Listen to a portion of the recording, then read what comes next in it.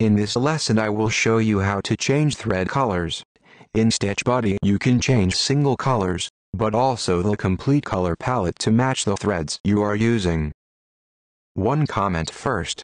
A color shown on a computer display may vary to the corresponding color in nature.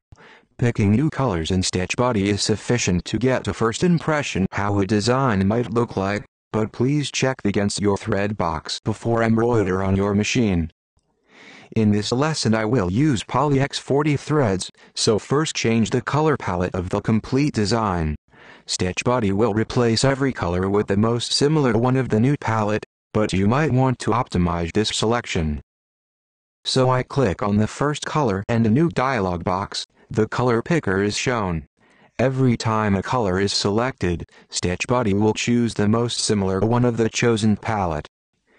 There are several ways to select a new color: a color wheel, sliders for all color components, or you can select a color from one of the different lists StitchBuddy provides. In my opinion, the easiest way to select appropriate colors is just to use the color list corresponding to the current palette. Sometimes it is not easy to identify which part of an embroidery is stitched with which thread. Therefore StitchBuddy provides the enhanced color selection, which is activated by default, but can be deactivated in the preferences.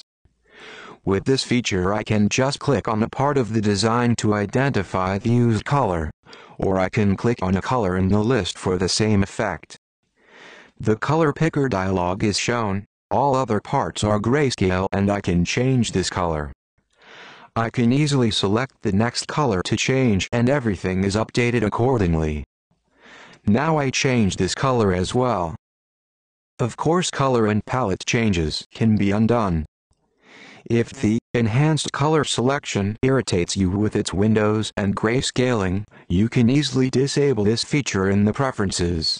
This way you can still change thread colors, but it is much more difficult to select the right thread. Now this course is finished. I just save my new design and close the application. Take care and have fun with StitchBuddy, embroidery on Mac.